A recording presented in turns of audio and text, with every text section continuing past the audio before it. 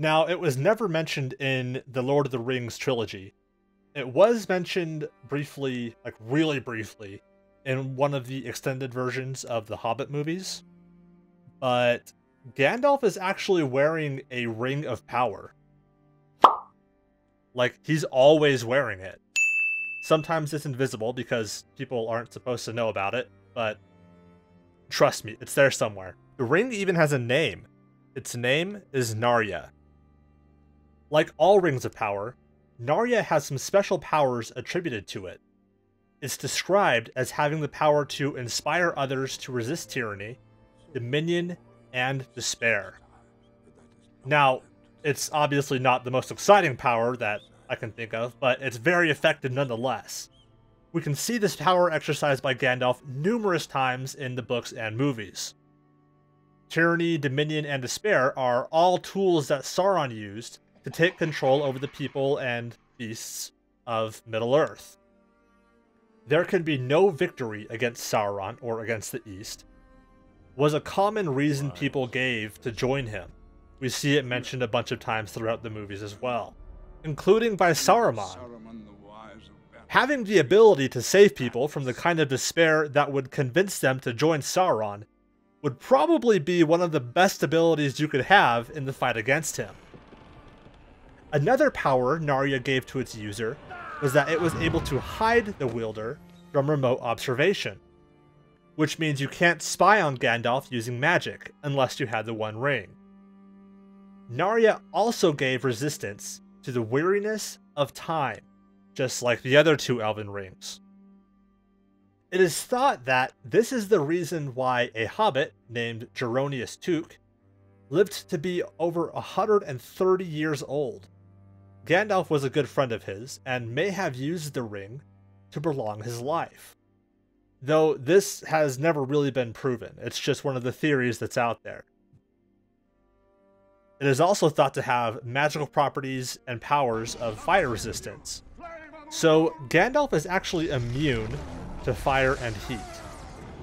And the reason for this is either because he is a servant of the Lords of the West, or the Valor, who are like gods basically, or because he is wielding Narya, the Ring of Power.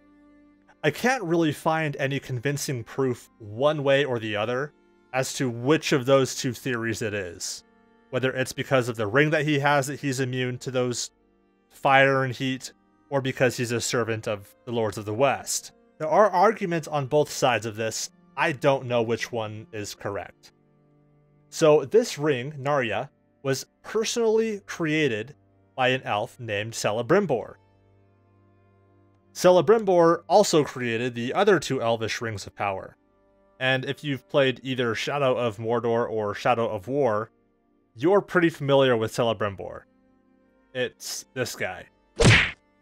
So Celebrimbor gave the ring, Narya, to the Elven High King Gil-galad, who eventually gave it to Círdan, or Círdan. Again, it's one of those names I don't know how to pronounce it. He gave it to this guy for safekeeping.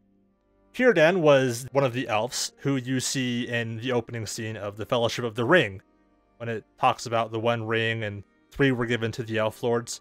Círdan is one of those guys. So when Gandalf arrived in Middle-earth, Círdan gave Gandalf his Ring of Power, Narya. Círdan wanted to help Gandalf in his mission. That mission being to help the beings of Middle-earth resist Sauron. Some people believe that Narya enhanced Gandalf's power over fire, like in The Hobbit when he lights those pine cones on fire. But I haven't found any real evidence of that. That scene is likely just Gandalf's own power. Elrond said that the rings were not made as weapons of war, but rather to preserve and heal. So it seems unlikely that the ring would grant the user the ability to turn pine cones into fire bombs.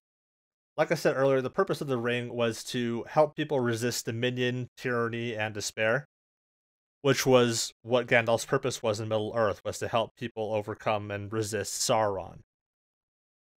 Anyway, that's all I have for you today. If you liked the video, please give it a like and share it with your friends. That'll really help me out. Also, if you want to be notified when I come out with new content, consider subscribing to the channel. And if you would like to help support the channel, I will leave a link to my Patreon page in the description below.